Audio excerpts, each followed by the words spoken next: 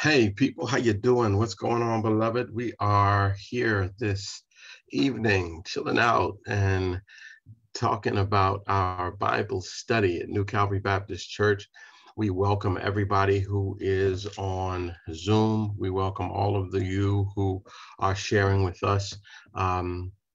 On Facebook Live, everybody, Lottie Dottie, and all of you who have been riding with us in this Bible study series. It is good to see you and all of the new faces and new folks who might be chiming in. It is good to be here and to share with all of you. And we hope and pray that God has blessed you not only on this day, but in the days ahead.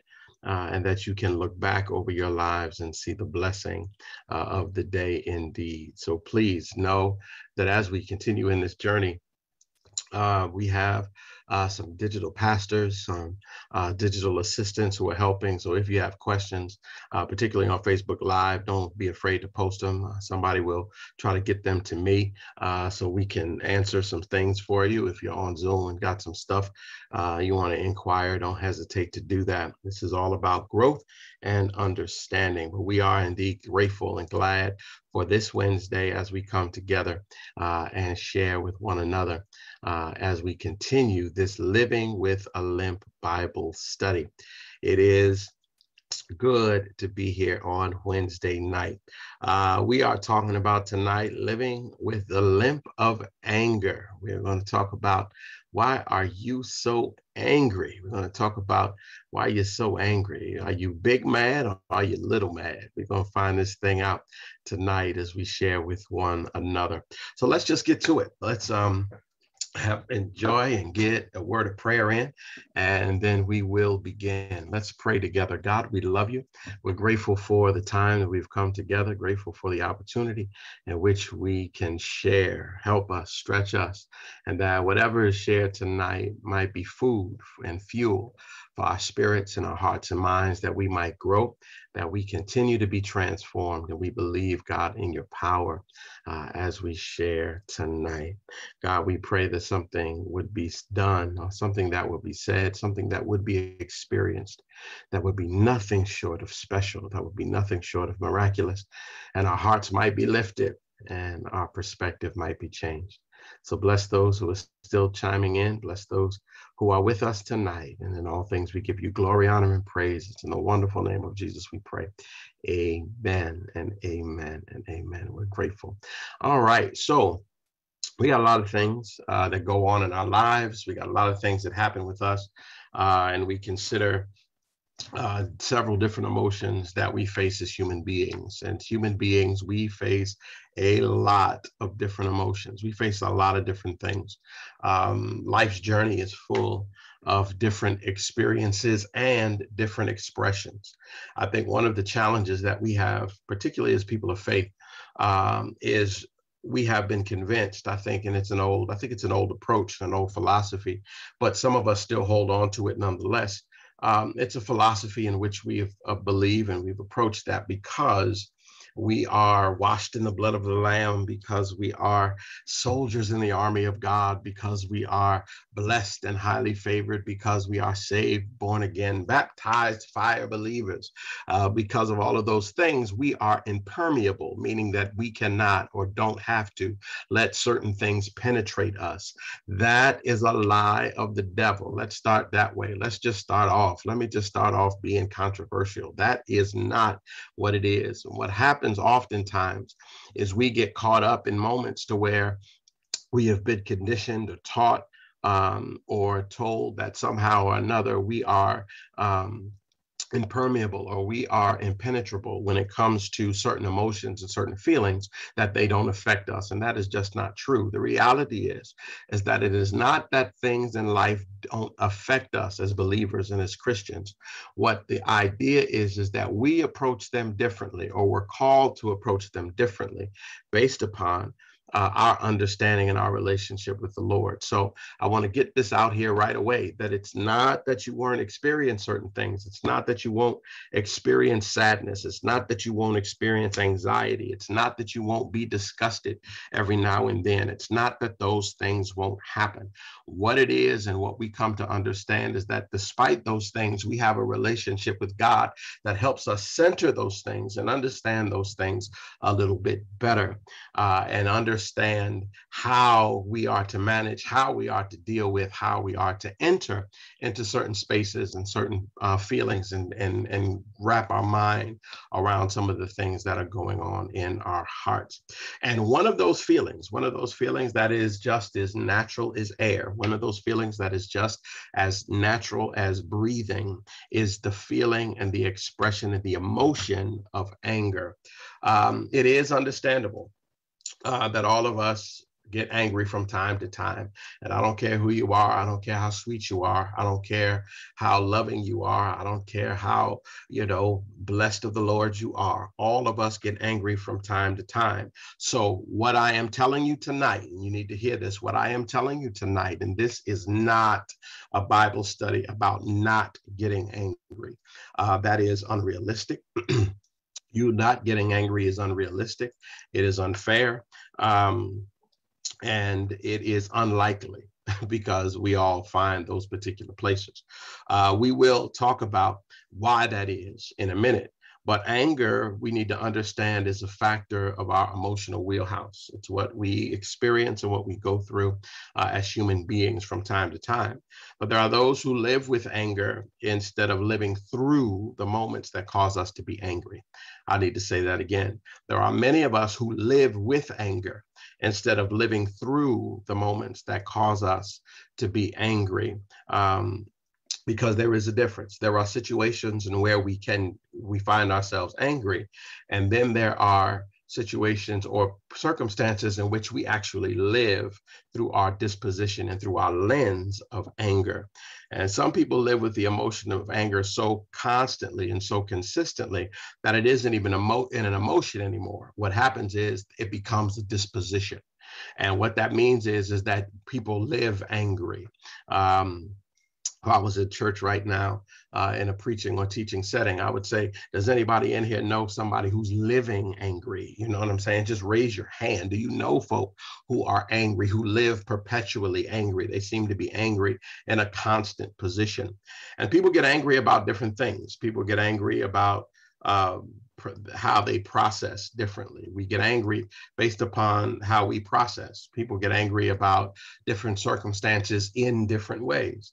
But our assignment is not to let anger overtake us. The assignment is not to let anger begin to infiltrate everything that we do.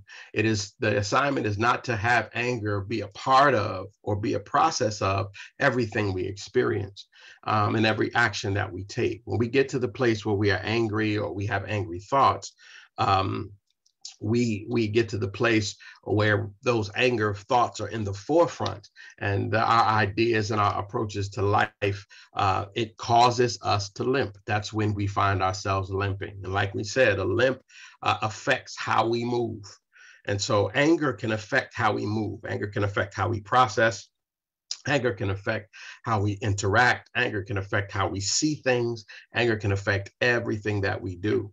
So in this particular study, what we're really doing in this assessment is how we rate on the anger scale. We're going to take just a personal inventory.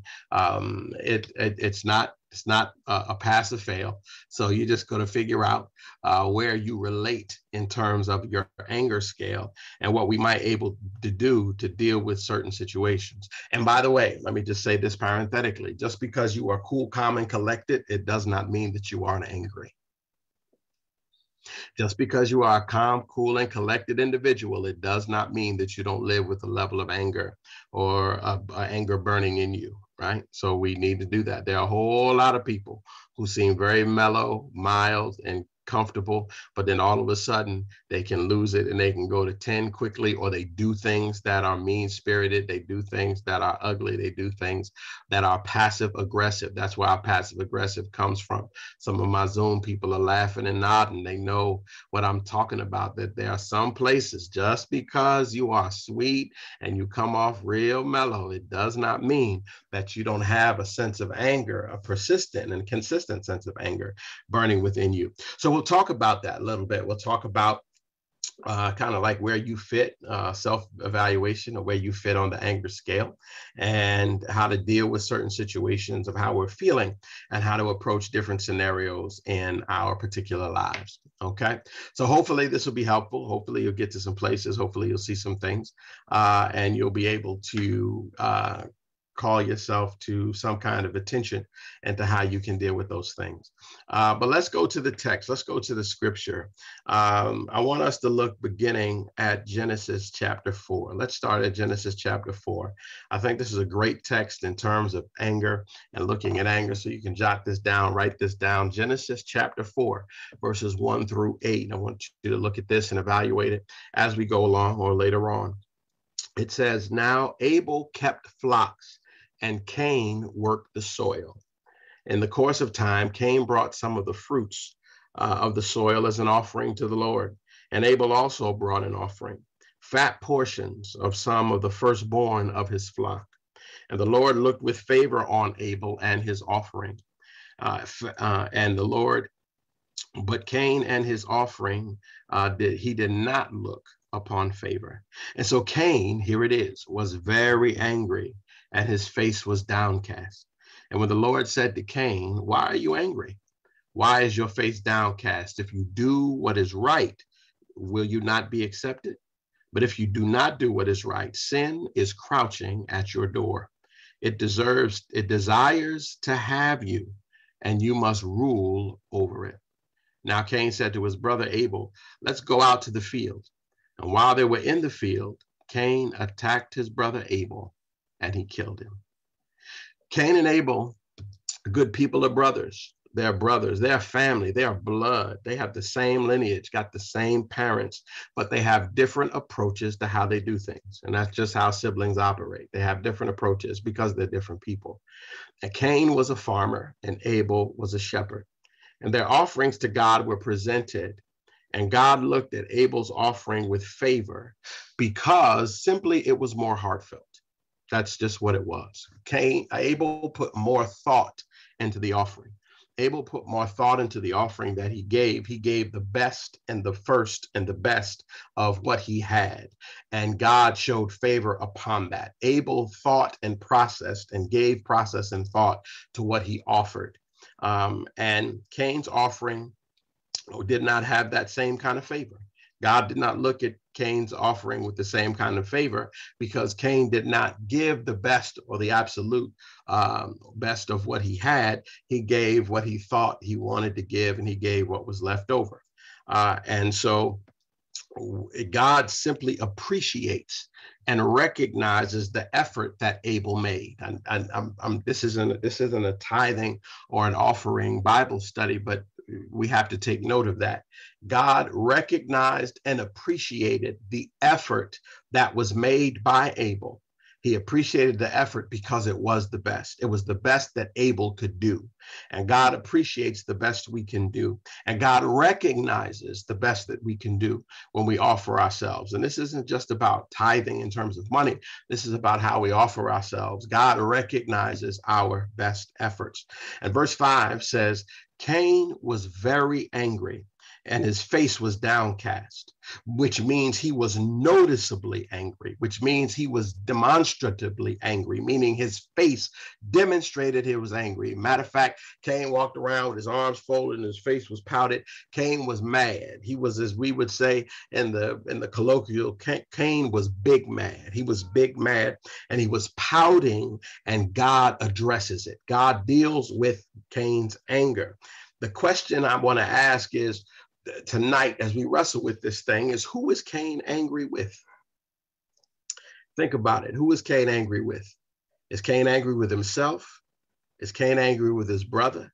Or is Cain angry with God? Or is Cain angry with all three? Right? Where's Cain's anger pointed? Where is Cain's anger pointed? So I want us to start there tonight. I want us to start there. That grabbed me when we looked at this, when I started to look at this text. Where does Cain's anger evolve from? What is the cause of anger? See, anger is believed to be caused by what's known as the trifecta. Any of you who know anything about horse racing, you know something is about the trifecta. You know that's the 1, 2, 3. That when you go to the racetrack, I heard things like this. My granddaddy, he was a great racetrack fan, and he used to talk about the trifecta. The trifecta is the 1, 2, 3, that the 1 horse comes in, the 2 horse, and the 3 horse. The ones that you pick, they all come in. The perfect race. And the trifecta of scenarios happens when we get angry. We get angry for a group of reasons, and they come together to bring forth our anger. Anger comes from these 3 things, these trifectas. It is believed that it comes from these 3 things. It comes from a trigger event, something that triggers us. It comes from the qualities of who we are, and it comes from our own assessment of the situation. I need to say that again. Anger comes from a trigger event. It comes from the qualities of who we are, the qualities of the individual, and our assessment of the situation, how we assess the situation. All right, so let's break that down real quick. The trigger event is the event that provokes the anger, that when you get cut off in traffic, you find yourself getting angry, right? If you get bullied and you don't do anything, and then later on you're mad about it, that's the trigger event. Sometimes if you get embarrassed in public, or somebody embarrasses you, or says something to you, or somebody does something to you, that is the trigger event. So the trigger event is what can initiate a feeling of anger. All right. So that's one thing. The next thing is the qualities of who we are, the qualities of the individual, the qualities of the person, the personality traits of who we are. If you're competitive, if you're narcissistic, to be narcissistic means that to simplify narcissism, that means you think everything revolves around you. You know, those folk, when you start talking about a conversation, you say, hey, yeah, I had a problem with, a police officer the other day. Yeah, I had a problem with a police officer the other day. They make everything about them, that kind of narcissistic thing. So if they're narcissistic, some people have a low tolerance for mess. Some folk have a no tolerance for foolishness, right? They got a low tolerance for that. If you get tired, if you are tired, we can get angry easily when we're tired. We know how that goes, right? So, and the pre-anger state, what happens before we even get to that place? So if we're tired or exhausted, let me give you an example. So if we're tired, we had a lousy day at work, we had a boss, we had some fights, we had some issues with some stuff like that, and then somebody says something slick, we'll say, I ain't got time today. Right? That's the pre-existing condition. That's the pre-state of where we were. We were already annoyed, and then somebody tries to mess with us. We like, listen, that ain't for you today. Don't come for me because I didn't send for you. That kind of thing, to where we wrap ourselves up in that particular place. Because we know if we're tired or if we're exhausted, we can, those kind of triggers can be even greater. Just like babies, how babies get annoyed when they get tired, right? And it ain't just babies. Let's be honest. Some of us, when we get tired, we get grumpy. When you get sleepy, you get grumpy, right? Touch your neighbor and say grumpy, right? That you know that if there's some places the way you get tired, you get evil, right? Because some of us get cranky when we're sleepy, right? So that whole idea is about what we do with our brains and our minds and how we function, right? So what we do in our assessment, the third one is the assessment. So the first one is the trigger. The second one is who we are, right? If we're narcissistic, if we're easily annoyed, if we get tired easy, if we are competitive, if we don't like to lose, those kinds of things can help us. But the other thing is how we process. How do we process the situation? So what we'll do is we'll talk about, is the situation worth it? Is the situation really worth me losing it? Is the situation really worth me cussing you out? Is the situation really worth me getting worked up? Right? That's the other thing. So those 3 things, the event itself, right? Who we are, meaning the state that we're in, and ultimately how we process. Am I really going to go off on them today? Am I really going to lose it with them today? You know what? Because we like to do this as Christians too. I always get tickled. We do this as Christians. We say, if I wasn't saved, I'd have went after her. If I wasn't saved, if it was, if she had caught me on any other day, you know what I mean? We do those kinds of things, right? Because we're processing, right? We do that. We're good for that, right? You know what? I ain't gonna say nothing. I ain't gonna say nothing. They pushing me, but I ain't gonna say nothing, right? The cognitive, the brain, how we assess. Is this punishable? Is this worth me going off? Is this worth me losing my temper? Is this worth me getting angry? Is this worth getting worked up over? Those three things are what create anger situations. These three things determine if and why a person would get angry and would be angry. Okay. So to the point, there must be something that we establish. So we need to understand this tonight. I've said this before, but hopefully you understand it on a different level. Anger is a secondary emotion. Okay? Anger is a secondary emotion. We get angry because we feel a certain way, right? We get angry because we're embarrassed. We get angry because we're inconvenienced. We get angry because we do feel shame. We get angry because we are sad. We get angry because we are disappointed. Anger is the emotion that demonstrates itself based upon something else or how we feel. So there is a feeling behind the feeling of anger all the time, right? That's why when you go to counseling, and that's why when you go to therapy and you go in and somebody notes that you're angry, the therapist or somebody or even your pastor might say, I'm noticing some anger. What's that about? Right? Because the anger is behind, there's something behind it that you need to get to the root of so that we can correct or that we can adjust. That is why we asked the question. That's why I asked the question tonight, who is Cain angry with? Who is Cain angry with? Because whoever he's angry with is producing or helping to produce the anger that he's feeling, because he feels something in order to be angry, right? And that's an exploration in and of itself, right? And if we can only ask Cain, what caused you to be angry? What brought about that sense of anger with you on that particular day, right? James, in James, a letter, chapter 4, verses 1-2, it says, what causes quarrels and what causes fights among you? Is it not this, that your passions are at war within you? You desire and you do not have, so you murder, you covet and you cannot obtain. So you fight and you quarrel. You do not have because you do not ask. And I think what James is up to, and I think James is on to something, is that anger is always about, on some level, what we would rather have happen. Anger is about what we would rather do. James uses the word desire, but I think it's about what we would like to have happen instead of what did happen, right? If we look at anger in that way, then we could possibly alleviate a lot of the moments of frustration by simply talking about what we would have preferred in certain situations. So when something happens and it causes us to be angry, we might be able to catch ourselves and say, you know what? This is upsetting. I would have preferred that you had done this. This is upsetting. I would have preferred that this happened, right? Because it's about what James calls the desire. It's really about the preference and what we've in some way, shape or form been let down with, and what's caused us, what's brought the anger out in us, right? If Cain would have asked God why his offering was rejected, God, why did you reject my offering or not show favor upon my offering? Or if Cain said, well, what can I do, God, to make my offering better or accept it like Abel's? Then maybe he would have understood greater what he needed to do and what needed to happen, right?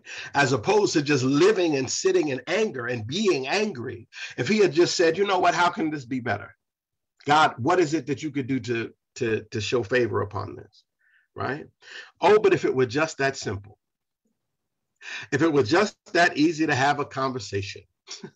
But how many of you know that when you are angry, it is difficult to process? When you are angry, it is difficult to process. There is such a deep-seated feeling that can result actually in internal affirmation that causes us to act out. Physiologically, I'm gonna help y'all out physiologically. We're gonna talk a little bit about biology tonight. Physiologically, there is something that happens to your brain when you get angry. Your brain actually gets warmer. Your brain actually gets warmer when you get, the more upset you get. And here's the thing, the hotter your brain gets, the more difficult it is to process information.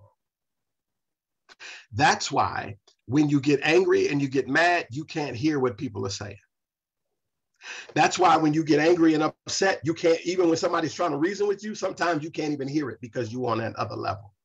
That's where the term, are y'all ready? That's where the term hothead comes from. That when your brain begins to increase in heat, it does not process as well. Right? And the reason why it increases in heat is because the neurons and the electrons and the electricity that's going on in your brain continues to get faster and faster and faster and faster, faster because you process it, you're starting to think, and you're starting to get worked up. And so you can't process like you would if you were calmer. That's why, and it makes everybody mad who's angry. That's why when you get angry, somebody says, calm down, chill. And that just makes you more angry, right? It would be nice if we followed that, but that just makes you more angry, right?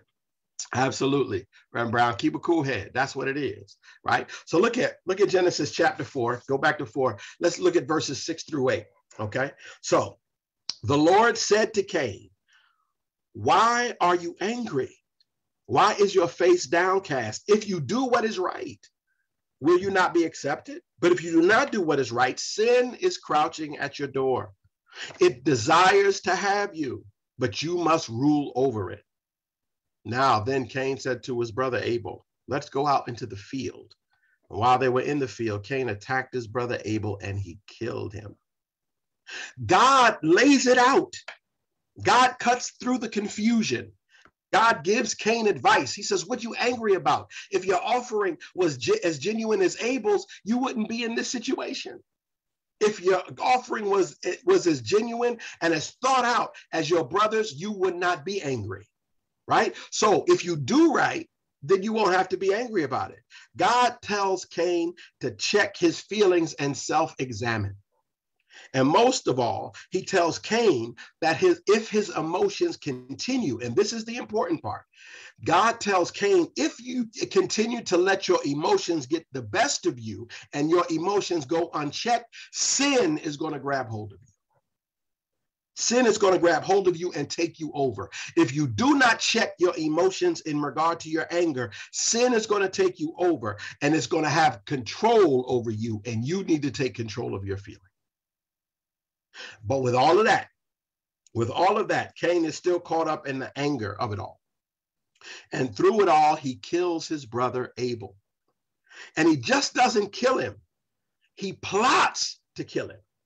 He strategically goes after him. He says to him, come, let's go into the field. That's deliberate. That's intentional. That ain't no accident. That's not, I'm mad at you and I attack you. That's, I'm planning to do something to you. Come, let's go into the field. Now, where I'm from, that's called premeditated murder. Where I'm from, that's calculated, which means anger was on Cain's mind so much that he lived with it enough to have it control his action. Hear me what I'm about to tell you. Hear me what I'm about to tell you. Anger is more than just an emotion, okay? Anger is energy. Did y'all hear what I just said? Anger is more than just an emotion. Anger is energy. And all energy has to go somewhere. All energy has to go somewhere. And if you don't control the energy you have when you're angry, you can misdirect your anger in the wrong places and to the wrong people. How many of you all went after somebody? Right? How many of you all went after somebody because you were angry and it wasn't even them you was angry with? All energy has to go somewhere. Anger is not just an emotion, it's energy. And this is, I know we haven't talked about it much, but in this month is Domestic Violence Awareness Month. And There are abused persons all over the world, all over the nation, and much of what victims of domestic violence are experiencing is the anger or anger exercised in the wrong ways to the wrong people. That victims of domestic violence are really victims of people who have misdirected their anger, because a lot of times it ain't got nothing to do with them. Men who are angry at their situation in life, they're angry at their station, they're angry at something that happened, they're angry at their job, a dream that is deferred, and they take it out on the spouse. A wife that's angry at what has happened to her in the past, a wife that's angry because of the things that a husband is doing, and they take it out on their husband or they take it out on their children. Anger and frustration are destructive because they create collateral damage. They do damage not just to us, they do damage to what's around us. How many of y'all know people that just tear up? They just tear up. You know people that just know how to tear up. They come in a room and they are completely destructive. It is not about productivity. It's not about development. It is not about forward movement. I just want everybody to know how angry I am. I want everybody to know how I'm feeling, and I'm willing to tear everything down in this room for everybody to get it. Because there are always those around us who are swept up in the crossfire. And I'm not making an excuse for domestic abusers. I'm not making an excuse for anybody. What I'm saying is we need to understand where this anger comes from. And just like Cain, the anger is misdirected. Abel didn't do anything to deserve what Cain did to him. Abel didn't do anything to deserve that. And no matter what a spouse or a parent says to you, and I'm trying to help somebody and be a blessing to somebody tonight, no matter what a spouse says to you, see what you made me do, you did this, no matter what a spouse says to you, no matter what a parent tells you, well, you know, I did that because you, you do not deserve the mistreatment you get from somebody else's anger and misguided energy. You do not deserve that. That is not what you deserve. People who cannot manage or deal with their anger, you do not deserve to be the recipient of what other people are not able to manage. And you need to know that. Psalm 37 verses 8 and 9 says, refrain from anger and forsake wrath. Fret not yourself. It tends only to evil. For the evildoer shall be cut off, but those who wait for the Lord shall inherit the land. Anger can cloud our judgment. It can cause the wrong reaction, and anger can make our steps for the future very, very difficult. It can make the steps for the future and the steps that we do in the future very, very difficult. That there are those of us who, because we have been angry, we have done things, we have said stuff that we cannot take back, that we cannot correct, we cannot fix. We can apologize for it, but it does not mean we can get those moments back. And it becomes difficult to repair what happens when we're angry. Because it is believed that there are some habits and some attitudes that can be linked to people who are prone to anger. There's some stuff that, you know, people who are prone to anger, it is believed that, you know, they've got some kind of traits. And some of those traits we're going to talk about tonight. So real quick, some of the traits are entitlement, right? Entitlement is simply believing that somebody's rights and privileges are superior to other people's rights and privileges. So if you have a sense of entitlement, you believe that what you want and what you think is more important than what other people want and what other people think. Entitlement is the thing that says, yo, listen, this is supposed to happen this way. And if it doesn't happen this way, then it's somebody else's fault. Okay, stop right there. Stop right there. Is this not, New Calvary, y'all know how we do it. Is this not the issue of some of our European brothers and sisters? Is this not? When we talk about the Kens and the Karens of the world who call the police on bird watchers, who call the police on Black folk because they having cookouts or selling water, people who have hijacked a political party because they feel like the country is being lost. And so they condemn criticism or critique. They condemn injustice, but celebrate the advancement of their own conditions. And they can even play victim. They even play victim. So when I call the police, but then you put a camera on me, I start to cry. Or when I call the police because you watch birds and I say, I'm going to say a black man is threatening me in the park. And then you lose your job, all of a sudden you're the victim, right? That there are certain things that happen as a result of entitlement, certain things that you have convinced yourself you're supposed to believe to have, and other people are not supposed to have them. What happened in Charlottesville when they walked around and said, Jews shall not replace us. And they walked around trying to petition for monuments, and they circled a church like it was Birmingham in the 1950s. Killers of Ahmaud Arbery and who hunted him down in the street, who hunted him down because they didn't think he deserved to be in the neighborhood. Same thing with George Zimmerman, right? Hunted them down in the street because he didn't think he deserved to be in that neighborhood. Dylan Roof, who felt he had the right and the privilege to enter a church because he thought he was starting a race war so he could kill some people who were in Bible study. Did not a fake president make a campaign and run saying, make America great again? Well, what does that mean? It means that there's certain people who are entitled to something that other people are not. Entitlement means you believe that you should have more than others. And when others advance, when others grow, when others stretch, it makes you angry. Angry so much that you would change history. Angry so much that you would fight to have the truth be told. So when they talk about, we got to teach critical race theory, which ain't nothing but American history, real American history. You fight it and you resist it.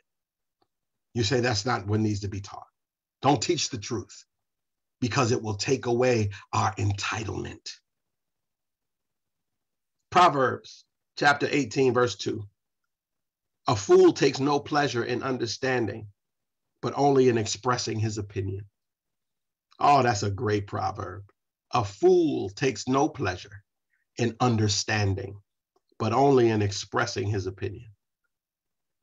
If you cannot reason and you think that the only thing that needs to be heard is your perspective, then you will quickly find yourself in places of anger. So entitlement is a thing of entitlement is something that can bring forth anger. Another thing is focusing on things out of personal control. And what that means is other people's behavior you cannot control. Like you work hard to control other people's behavior when other people are doing. And because you can never control what people can do. It drives you crazy. It makes you angry. In fact, as we're talking about domestic violence, that's really what the issue is. The domestic violence issue is really about control. It's really about moving people to a place of control. And so if I can't control you, then I get angry. If you don't do what I want you to do, then I get angry. Okay, focusing on things out of a person's control. The other thing, that's number two. Number three is external regulation of emotions. So what that means is you're just trying to regulate emotions by controlling your environment, right? So if I'm not around them, I won't get angry. If I'm not dealing with them, they ain't gonna get on my nerves, right? So that's why a lot of times at the family reunion, certain family members don't come because they're trying to externally control their emotions. I ain't going because I'm telling you, if I see Tony, I'm gonna jump on it. Tony, in 10 minutes, Tony gonna say something slick, and me and Tony gonna get into it. So I'm just not coming to the cookout. I'm not coming to the reunion, right? As if those things, as if you can monitor those things for your entire life. You cannot cut off. You cannot cancel, right? Everything in your life. There's some things you're gonna have to deal with. That's why these millennials are real big into cancel culture. They're into blocking you. Right? You say something on my page, you're getting blocked. Right? You say something on my Instagram, you're getting blocked. You're getting canceled. This cancel culture. We don't like what you're saying, we're gonna cancel it. right? David Banner. Yeah, some of y'all are old enough to remember. One of my favorite things to do. I think it was Friday night. One of my favorite things to do on Friday night was watch the Hulk. Remember Bill Bixby, the Incredible Hulk? He played David Banner, and he used just to walk from town to town. He would walk from town to town, and he wouldn't stay anywhere. Why? Because he didn't stay anywhere. Because if he got angry, it would expose the Hulk. Right? It would bring the Hulk out in it. Right? If he got angry, Mr. McGee, don't make me angry. You wouldn't like me when I'm angry, right? It would bring out the Hulk in it, right? And so he couldn't stay anywhere. He thought if he controlled his external surroundings, it would prevent him from being angry. But what happened every week with David Banner? Every week somebody would make him mad, and every week the Hulk would come out. All right. So external regulation of emotions. All right, the next one, external locus of control. And when I say locus, meaning you believe your well-being is controlled by stuff on the outside. Your external focus on control. So other stuff makes you happy. And if by that point other folk make you happy, then other things can make you mad. Right? So what we say is, you made me mad. Or my mother made me mad. My mom made me mad. My boyfriend made me mad. Climate change makes me mad, right? Here's the news. Can I give y'all a news flash? You are choosing anger to deal with how you feel. Nobody has made you anything. You have chosen to be angry. You have chosen to use anger as a tool to deal with how you feel. Cain wanted to believe that it was Abel's fault. He might even wanted to believe it was God's fault, but he couldn't reach God. He couldn't get to God, but he could get to Abel. But he wanted to blame God, and he wanted to blame Abel for Abel's gift. Nothing that Cain did was about his own well-being and his own actions. Nothing about it had anything to do with what Cain was responsible for. The abuser always blames the victim. If you would just do this, everything would be fine. If you would just do this, everything will be okay. If you would just do this, then we would be good. But how many of you know, dealing with those kinds of people, you could do everything they want you to do and they would still be unhappy and they would still be angry? How many of y'all have been in situations with friends, you've been in relationships, you've been in certain dynamics where folk talk about all of the stuff that you ain't doing? They talk about, well, you ain't doing it, you ain't doing it, you ain't doing. And you do all of those things or make those adjustments and they're still unhappy. They're still angry. Because the truth of the matter is the external does not determine the angry. The angry is chosen. And that's a choice. And we have to understand it. And sometimes it happens, but we have to understand that anger is what we are dealing, how we are dealing with things. All right, next one real quick. Refusal to see other people's perspectives. The refusal to see other people's perspectives. If you can't see, if you don't agree with it or see it just the way I see it, we are enemies. And isn't it tragic in this day and age that is just how we are looking at the world? The pinnacle of how we saw the world came from the fake president we just had, because that's how he dealt with everything. If you aren't with me, you are an enemy of me. And if you have a different opinion of me, then you are an enemy of mine. And so he can call you names. He can attack you. He can deal with your infirmities. He can talk about minorities. He can talk about people with disabilities. He could talk about all of that, because the whole idea was, if you don't see it like I see it, you are an enemy.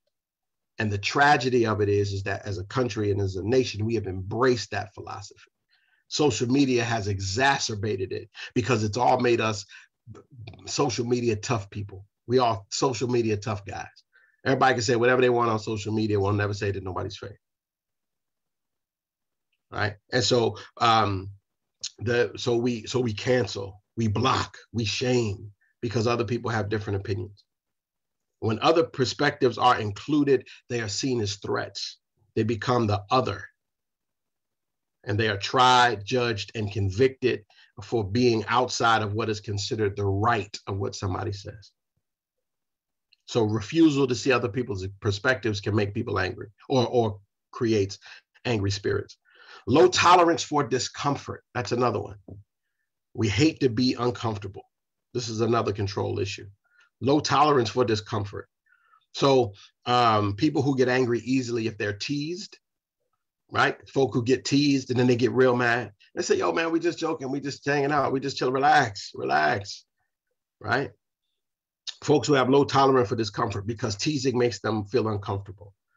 Their insecurities, are bothered and stirred up. Low tolerance for being ambiguous. Ambiguity, that's the next one. Low tolerance for ambiguity. What does that mean? When there is no definitive. When there's no definitive, they lose it. People get angry when you say, well, I don't know, or I'm not sure. Okay, so where we going? I don't know. Okay, well, what you want to do? I don't really know. All right, well, what you want to eat? I ain't really sure.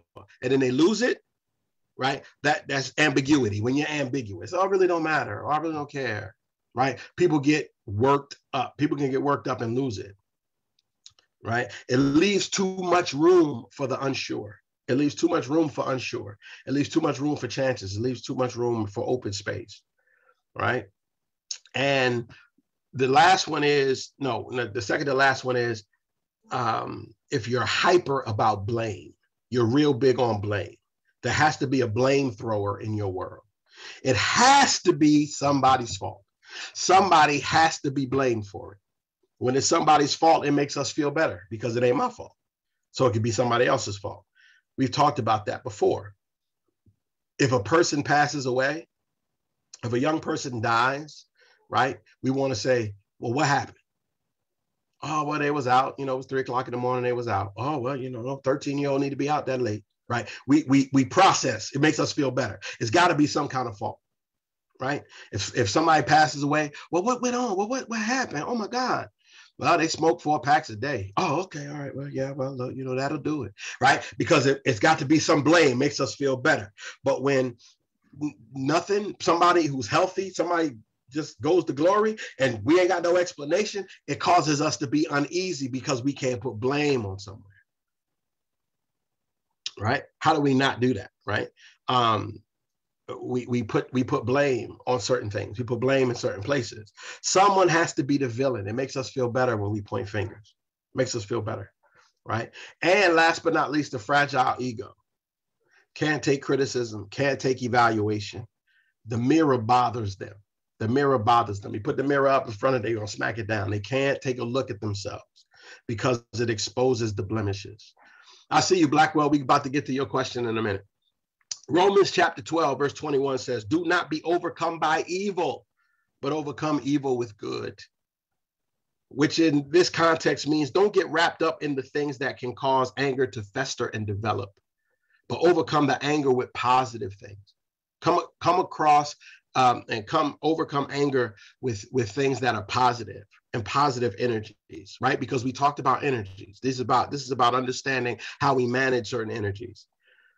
Anger biologically can cause so much adrenaline in our bodies that too much adrenaline entering our bloodstream, if it is consistent, it can increase our heart rate and our blood flow, which will affect our cardiovascular system.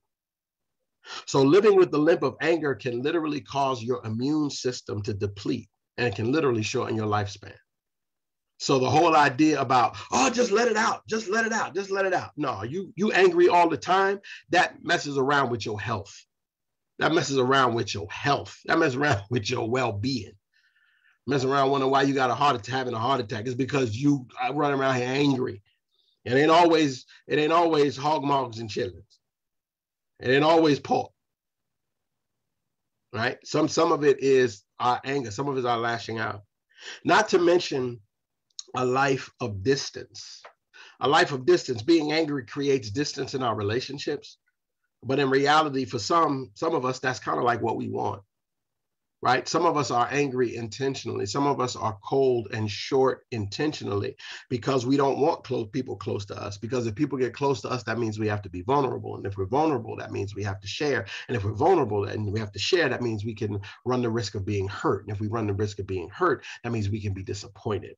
And so what we would prefer is just sometimes is to be standoffish. We'll be rude, we'll be angry, we'll be mean because it keeps people at distance. But even distance affects our health and our well-being, right? Because if we are in relationship and if we are connected, that means we have to, oh my God. If we're in relationship, that means we might have to, every now and then, we might have to adjust. Did I say it? We might have to adjust. We might have to be flexible in some stuff. Oh my goodness. We might have to be actually flexible. We might actually have to cooperate with people if we walk around actually sharing with other individuals. I ain't for that. So before you get worried, Jennifer Blackwell already dropped it on us. There are different kinds of anger. Anger is the core emotion. Understand this. I'm going to try to go through this quickly. Anger is a core emotion, but it can manifest itself differently. We can all be angry, but how we manifest it is different. Justifiable and righteous anger is moral outrage, right? So the injustices of the world, right? Human rights issues, abuse, oppression, it can all move people to change when you're angry righteously, when you have a righteous anger, when you say, look, this ain't right. You know, when you see an injustice and you say this isn't right, it causes you to speak out. Stop that, or cut that out, or don't do that, right? That it can cause change in the short term. So justifiable anger, when you see a wrong, those kinds of things, right? They can create change. They can move things to change. Matthew chapter 21, verses 12 and 13 says, and Jesus entered the temple and drove out all of those who sold and bought in the temple, and he overturned the tables of the money changers and the seats of those who sold pigeons. And he said to them, it is written, my house shall be called a house of prayer, but you have made it a den of robbers. Jesus's justifiable anger is that he goes into the temple. We've talked about this before. Jesus goes into the temple and he sees people selling, doing money exchanges and selling animals for sacrifice, which isn't a problem. That is not the offense. The offense is that they are overcharging and exploiting the people from other parts of the world. The people who are coming for the Passover, the people who are coming for the feast, they have to do the exchange of money and they have to find animals to sacrifice. And the people are exploiting that to the point where they are abusing the privilege. And Jesus understands that and sees that and turns everything over. That's justifiable. The righteousness of the moment says, this is wrong what you're doing. Okay. Ephesians chapter 4, verse 26, book of Ephesians says, be angry and do not sin. Do not let the sun go down on your anger. Right. It's when you talk about not sinning when you're angry, what it means is do not create an offense. Don't operate in the place of offense. You know, so that's relatable, you know, what that is. Sometimes, you know, you just got to let people know that is wrong. And they may be offended, but it doesn't mean it ain't wrong. So you have to understand that. So how do you work through this anger? How do you work through this anger? This is what a lot of people were asking tonight. How do you work through this anger? Being angry can be managed. It is manageable. But like all things in dealing with emotions, it needs to first be recognized and then it needs to be worked on. Like anybody who has lost weight, like anybody who's in training, like anybody who is learning a new skill, anybody who's got a new job. You have to learn it. You have to be trained in it. It just doesn't fall out of the sky. You just don't go to the altar one day and say, God, release me of this anger. That's not how that's going to go. That's not how it's going to go. I mean, it can do. God can do all things, but more than likely, you're going to have to train yourself and grow in places to where you manage your anger. All right. So here we go. We're going to go through this and we're going to let y'all out of here. So how do we manage these anger emotions? All right. So here's what the experts are saying. Sleep. Get you some rest. Sleep deprivation makes it harder to control angry impulses. If you are tired, if you are fatigued, if you are annoyed, it makes it harder for you to control your anger impulses. Healthy sleep can prevent you from being provoked. Because we already know if you're evil, if you're tired, if you're worked up, something can happen and you can get set off. It don't take much. Particularly when you're sleepy, it don't take much. And I'm looking at some of y'all faces and some of y'all are guilty. All right. So consider, number 2, consider alternative interpretations. Ask yourself, what evidence do you have to support your anger interpretation? Right? Why am I angry at this for real? Why am I really angry at this? Am I making too much out of this? Why am I about to blow up? Why am I about to lose it behind this? right? Consider different perceptions. Consider different ways to do that. All right. Because how do I enter this thing differently? All right. Number 3, take deep breaths. Get a woosah. Right, Bad Boys, the movie, your pressure points. Get you some woosahs. Take long, deep breaths using the diaphragm rather than your chest. Deep in through your nose, out through your mouth. Breathe, breathe, breathe. When somebody, that's what somebody says. That's what somebody says. When somebody says, and y'all get mad, somebody says, calm down, chill out. That's what they're really saying. Breathe, take a minute, take a breath. Let me mellow this thing out. Because what happens is you slow down your heart rate. When you slow down your heart rate, you slow down your brain. So take some time, take a breath, right? That's why it's better to sometimes talk about things later than it is in the particular moment. Sometimes, okay? Avoid the catharsis myth. What is the catharsis myth? Venting, yelling, screaming, acting aggressively. Just let it out, you'll feel better. That's a myth. Right? It does not tend to reduce your anger. All it does is it works you up. If you continue to yell, all you're going to do is keep yelling. That's all that's going to happen. Right? Aggressive content does not tend to release anger efficiently and effectively. Number 5, know that it's okay to get mad. It's okay to get angry. If you have been wronged, if you've been treated unfairly, if you've been provoked, if you've experienced an injustice, you should get angry, but express it assertively rather than aggressively. Did y'all hear what I said? Express it assertively rather than aggressively. So now we're going to get to that. What does that mean, Pastor? To assert it, to address it and express it assertively as opposed to aggressively. So how do I deal with anger when I'm right? How do I deal with anger when I'm right or wrong? How do I deal with anger when I'm right or wrong? Leviticus chapter 19, verse 17 through 18. Leviticus 19, 17 through 18. You shall not hate your brother in your heart, but you shall reason frankly with your neighbor, lest you incur sin because of him. You shall not take vengeance or bear a grudge against the sons of your own people, but you shall love your neighbor as yourself, for I am the Lord. How do you address those moments? How would you like to be addressed in those moments? That's how you approach that. How do you address your anger? How would you like to be addressed with somebody who is angry with you? So number one, how do you address it? Number 1, assertively. Distance yourself from the angering situation. It's going to help you to stop mulling it over in your head, and you can get a clear path forward. Number 2, first distance yourself from the angering situation. Number 2, dedicate time to thinking about how to solve it. How do I go about this? How do I talk to him about this? How do I say about this? And get to the root of the problem so it doesn't occur again. See, what we do is we say, you know what? They said such and such and such and such. Next time I see him, watch what I do. Next time I see him, watch what I do. Right? Next time I see him, watch. I'm going to tell him all about it. And what we do is we making a beeline to get to him without processing how we can better effectively do that. Right? Y'all can't act like y'all don't do that. I seen you in church. I seen you make a beeline to somebody just because you've been itching to cuss them out all week long because of the meeting that you had. Right? Dedicate time to thinking about it. Number 3, express your anger assertively with solution-oriented approaches rather than aggressively. Express your anger assertively rather than aggressively. So find solution-oriented, solution-focused approaches. So what's the difference? What's the difference between assertive and aggressive? Because they're tricky. All right, I'm gonna do this and I'm gonna let y'all go. What's the difference between assertive and aggressive? Assertiveness is a helpful way of communicating what is clear, direct, and constructive. Now, when I'm being assertive, I am talking about what needs to be clear, what needs to be direct, and what can ultimately build and create.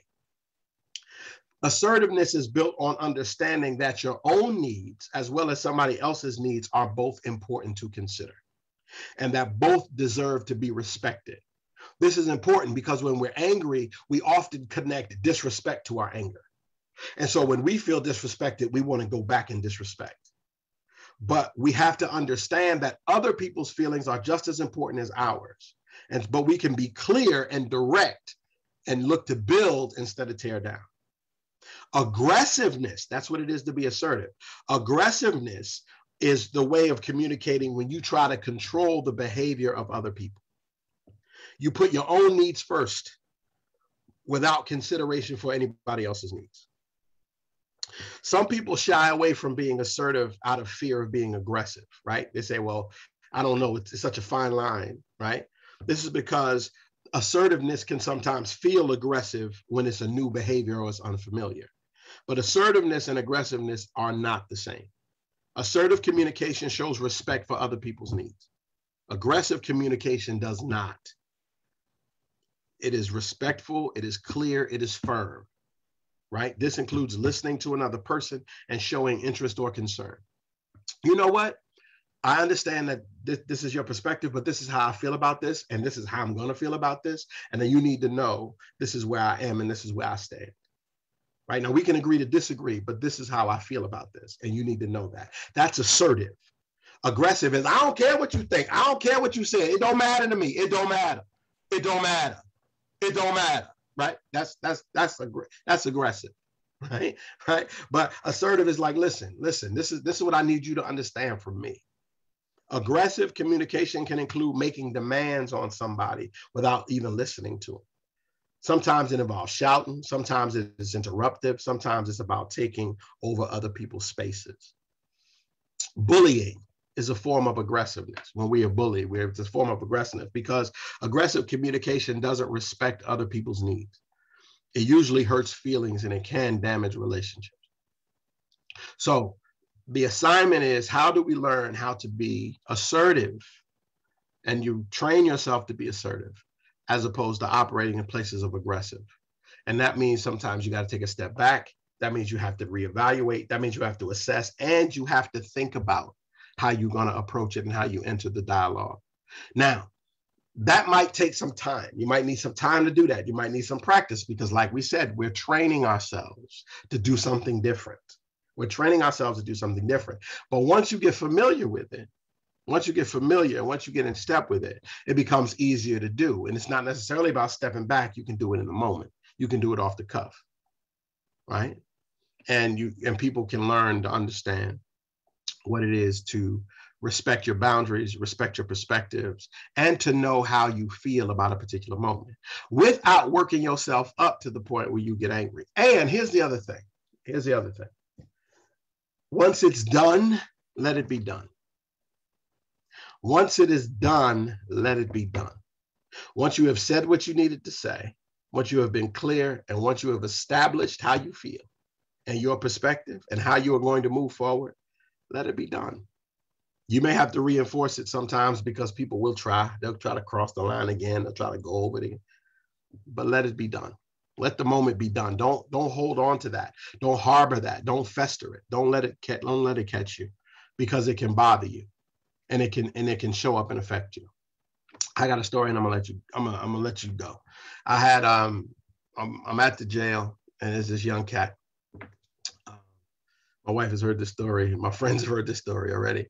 Happened a couple of weeks ago. I'm at the jail, and I'm going to the jail based upon my supervisor. My supervisor said this inmate has requested to be moved several different times. He has not behaved in order to be moved, but he's going to get moved today. He's going to get moved. He's been doing what he needs to do. We're going to move him. I can't go see him. Go see him and tell him he's going to get moved, but this is what he has to do. These are the ramifications. These are the rules for his movement. I said, no problem. I go in. He sees me and not the supervisor and immediately starts cussing me out. And I mean cussing me out. I mean street cussing me out. He's going at me. He is coming at me. Mal, he is coming for me. He is coming for me big. He's coming for me. He talking. And I'm like, yo. And I said to him, I said, man, I'm trying to help you. I'm trying to show you. I'm trying to tell you. Nah, the supervisor. I said, now, and he does have a mental history and all that other kind of stuff. I said, but listen, I'm here to help you. She sent me. They sent me to talk to you. I don't care about that. Get out of my face. Get out. He started talking about get out of space, get this, that, and the third. And I was good with that. But then he started talking about what he's going to do to me. He started talking about what he's going to do to me. He's going to start talking about, now he about 5'7", and he weighs about 130 pounds, maybe 140. I'll give him 140, wet. And he's talking about how he's going to hurt me. He's going to talk about all this stuff he's going to do to me. He's going to talk about it. He's telling the guard who's standing there with me, open this gate so I can get to him. Open this gate. And I'm like, I'm trying to help you though, man. And I tried. Let me tell you, family, I tried. With everything in me, I tried to keep that thing together. He got to start talking about me, calling me punk this, call me punk that, calling me all kind of names and all that kind of stuff. By the time the guard is pulling me away from his gate, I am back to Elizabeth, New Jersey. I am all the way home. I am home on the corner of Elizabeth and Catherine Street. I'm on the corner of William and Catherine. I am about to break him up. And I'm like, yo, and I'm doing it all. I'm doing hood. I'm moving my hands. I'm doing it. And the guard is like, oh, okay, let's break this off. Right. So I step out, right, and they move me out of there. And I just find myself, I'm in the administrator's office and I'm just kind of walking back and forth. And one of the captains said, you pacing? And I was like, yo, that's it. I said, I got today. I said, I got today. I'm usually good. I got today. They was like, I got it. Do what you need to do. Walk around, take a breath, whatever. I went outside. I started lapping outside. I started walking in circles. I'm mumbling to myself, think he is. Little cat, think he going. I'm losing it. I'm bugging him. And so I kind of processed it down, thought I had worked through it. Saw him the next day in my office. The supervisor brings him into my office. And everything shot back up, right? Everything shot back up. I was like, yo, all right, so what we gonna say to him? And he saw me, right? He saw me and we made eye contact and he turned away real fast because he knew he had messed up, right? He knew he had messed up. And so he saw me, but he turned away. And all I wanted to do, and I'm asking y'all, I'm just being transparent. All I wanted to do was jump on. All I wanted to do was jump on, right? And I'm thinking about, y'all don't care about this job. I got another gig. I'm all over the place.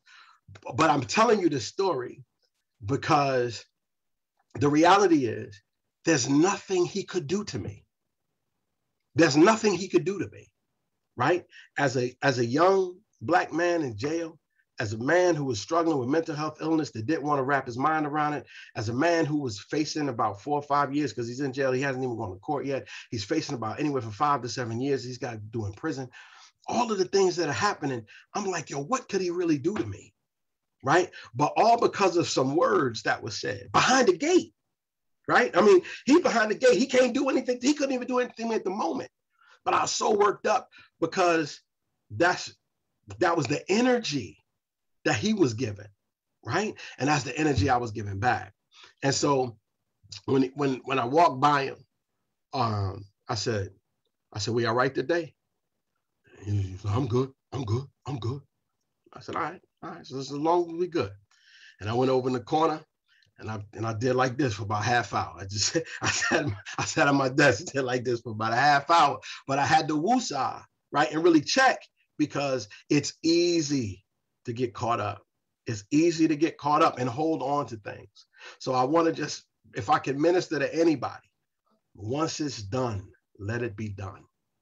Process through it. Let it be done. Don't hold on to that stuff because that stuff can mess you up in the long run. That stuff can get to you. All right. So we hope and pray that you have understood or processed some level of understanding anger and your own journeys. I'm sure that many of you can share experiences and stories just like that. But what you want to do is you want to make sure that you're clear. You want to make sure that you're addressed. You want to make sure that you are assertive and you understand that people understand where you're coming from and how you feel. But you also want to make sure that you are looking to build and not destroy, that you're looking to build up and not to tear down. So my prayer is that in this process, that if you need to watch this again, you need to see this again, you need to process this, that all things that you would do that. Because people know, like I said Sunday, people know how to push our buttons sometimes. People know the buttons, right? Family members, friends, people we're connected to, spouses. They know how to find a button, but it is our assignment to figure out how we deal with those things. Somebody said to me years ago, and I'm gonna leave you with this, I thought it was very helpful. Somebody said, you have a right to be angry. You do not have a right to be cruel. So wrestle with that. You got a right to be angry. You do not have a right to be cruel. So all of the things that you may find yourself angry about, what happened to you growing up as a kid, what happened to you in a previous relationship, what happened to you being let down with a friend, yeah, you got a right to be angry about it all. But how you deal with it, you do not have a right to be cruel and wound other people based upon your anger. Indeed, it is. Easier said than done all the time, particularly in the jail. But it is indeed, Reverend Brown, easier said than done. But we hope that you are managing it, and that we hope that all things you understand that grace is not just for us, but grace is for everyone. That grace is not just for us. That we say, oh man, I lost it today. I went off on somebody, but God forgives me because I'm under grace. Everybody's under grace. And that perspective. And if everybody's under grace, then let's look to build and construct. So we hope and pray this was helpful. We hope it has been insightful on some level. We hope that you've been, at the very least, engaged a little bit and it's caused some thought-provoking moments. Next week, we are going to talk about the limp of insecurity. Oh my God. Talk about the limp of insecurity. What does it mean to be insecure? And so buckle up. That's all I can tell you. Buckle up. We're going to talk about what it is to be insecure and how our insecurities manifest themselves and show themselves in the places of our lives. All right. So tonight, we want to just thank everybody for sharing. Thank you all for coming out. Facebook Live people, big up to y'all. Thank you for all my Zoom partners. We're grateful for all of you, New Calvary family. Continue to pray as we go on this journey. We are looking in this season of planning. We are planning for 2022. So there's going to be a whole lot of conversation about what 22 looks like. And how we as a church come together to really reorganize and restructure New Calvary in this season as we look forward to going to do ministry as we move forward. So be ready for those conversations and those dialogues, but we are excited about it. Come and fellowship with us at worship at 10 a.m. Come on and worship with us 10 a.m. You can come live. Please make sure that you register. Call the church and register for that.